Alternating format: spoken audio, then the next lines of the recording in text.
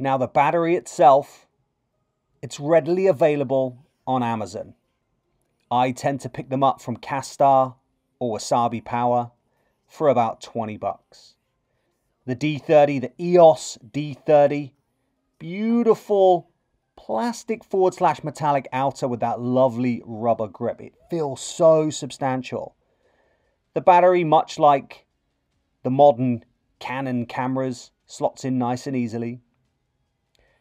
And then locked perfectly on the side. Then we look at the CF cards. This one is tiny. It's a 512, I believe, megabyte card.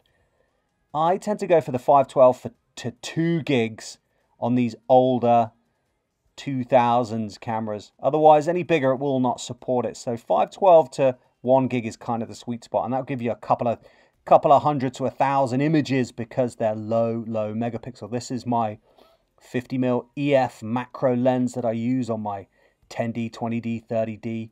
Remember, that mount is EF. This is a beautiful lens. A lot of the images I show you were shot with this lens. Obviously, I've popped them through Lightroom so they look nice and crisp. Remember, this is a 3.1 to 3.25 megapixel CMOS sensor. One of the earliest ones. The menu system, nice and easy, but basic, you guys. It's got a roller wheel, which I love. Easy to flick through those modes. Quality, large, fine, easy peasy. And then ISO speed from 100 up to 1600, so it gets pretty noisy, but I love that grainy effect.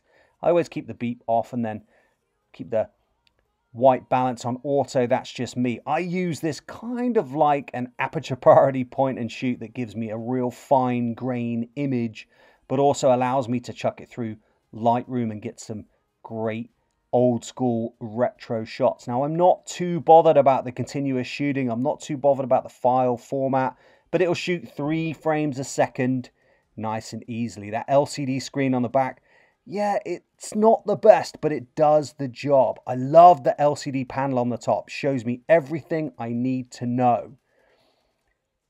Exposure compensation, what f-stop I'm in, how many shots are left.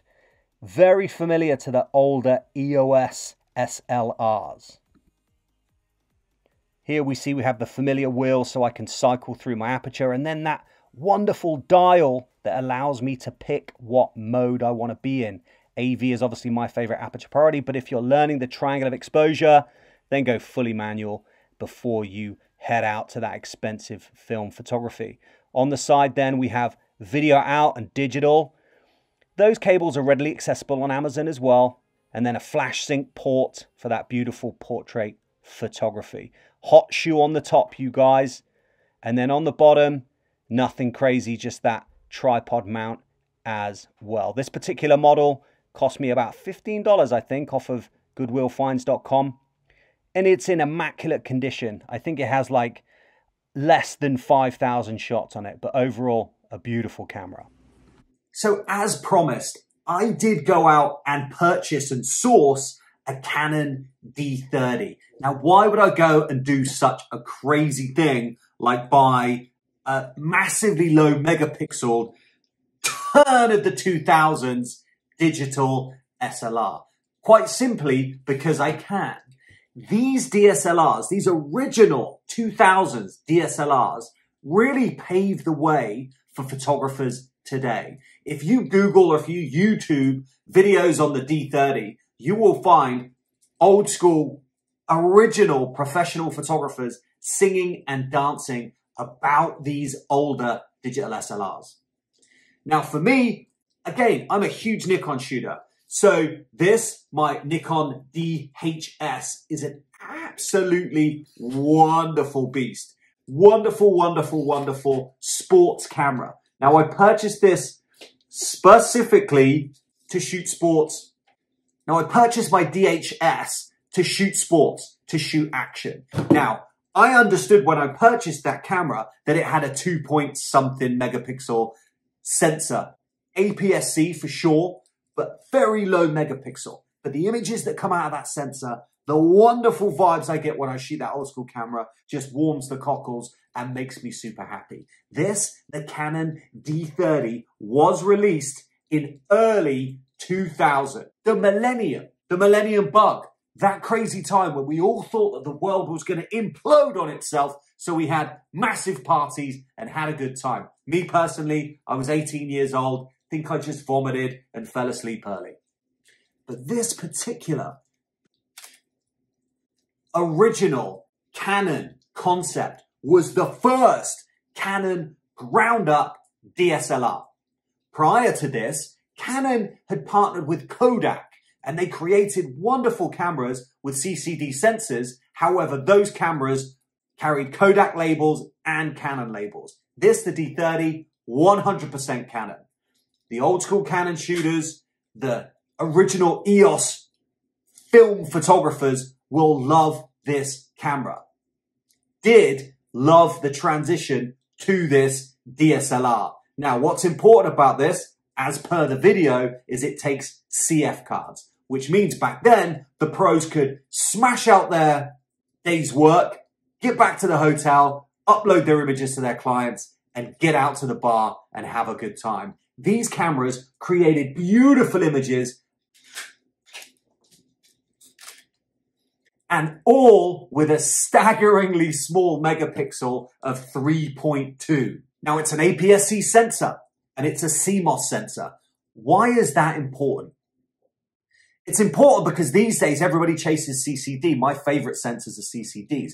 Now, the good thing about CMOS back then is they were cheaper. So there was an abundance of these cameras being made and they could charge less for them. Retail for the canonD30 was around about $3,000, which was about $2,000 cheaper than the Nikon D1. This camera was also smaller than the Nikon D1, more compact, easier to travel with. Some of those OG travel photographers took these all around the world and they are bulletproof. Look at the build quality of this thing. It feels like the Canon 5D Mark Brick, Mark Chunky, Mark gonna beat someone to death with it if they try stealing it from you. Please don't use violence, use your words. The images that you get out of these old school lower megapixel sensors are wonderful. For me, I like using the OG lower megapixel sensors because they feel filmic. And I know that sounds dumb. Everybody says filmic these days. It's a buzzword. But at the end of the day, for people like me that started off shooting film, I like the nostalgia of filmic. As well, this camera, this D30, I picked up from Goodwill for 18 bucks. It might have been 15 bucks, but overall with postage, it was less than $25. It is a massively effective camera. When I say effective, I mean I managed to get beautiful images. I have a good time shooting it. There is an abundance of lenses and it's inexpensive and you can still get the batteries off of Castar. If you want to experience a DSLR, a camera with interchangeable lenses, that you can get beautiful bokeh, great landscape shots, depth of field, dynamic range, which is terrible, but beautiful color renditions, then these cameras are really worth having a look at. The canonD30, the first iteration of Canon DSLRs that was made specifically by Canon. $20, $3,000 back then. Interchangeable lenses, LCD screen on the back. Everything that you could ever wish for a DSLR, for a photographer who's new to the game, who wants to learn the triangle of exposure, fully manual modes available. For the photographer who's getting back in the game and wants to feel that nostalgia, the D30. This camera produces images which I love. Would I buy one in 2024? Absolutely yes. Go on to goodwillfinds.com, have a look, go on to eBay, offer that person that's selling it on eBay 20 bucks and get you one of these cameras.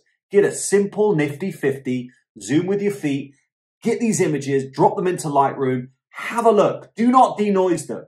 The grain, the colors, the vibes. This camera is slow to get to work. It buffers and takes forever. And all these things give it that nostalgic vibe. If I use an R6, clang, clang, clang, it's like a sniper rifle. This baby, you have to be much more precise about your composition. Yeah, it's got those beautiful focus points. Yeah, the ISO goes up to 1600 and it's pretty noisy. Yeah, I can get 3 frames a second, but at the end of the day, it's all about the vibes and the feel and the process. And this reminds me of when I started shooting back in the early 2000s, when I started documenting my life on film, on APS, and then I switched to digital. I could not afford this camera back then. This is why I purchased this. I'm happy to review it, and I'm happy to tell you that if you're looking for nostalgia, if you're looking for a filmic vibe, if you're looking to not break the bank, interchangeable lenses, beautiful big beast, then look no further. The canonD30 is and should be on your radar. And then look at the 10D, 20D, 30D, 40D, 50D. Have a look at those other cameras. But really, all you need, if you want an old school vibe, and you've already got those EF lenses, those EF mounts, it's not going to take EFS, it's just going to take EF, then this is something to consider. Get you one of the last iterations of the EOS film cameras, and you can interchange the lenses from this to that. That means you can shoot film and OG digital. You can perfect your photography with this beautiful digital camera, and then switch to film so you don't break the bank when you're developing and shooting that portrait, that cinestill, those beautiful film stocks. Start with Kentmere 400, $5 a roll, and work your way up from there. The Canon D30 in 2024. Yes, I would recommend it. It's a beautiful camera. Don't expect too much. There's no video. It takes CF cards, lower gig CF cards, 1 gig, 2 gig, lower. And just use those old school lenses. Enjoy it. Enjoy those images, that artwork that you created. And I promise you, you're going to keep coming back for more. Thanks for dropping in. This is the canonD30. I'll see you guys on the next one.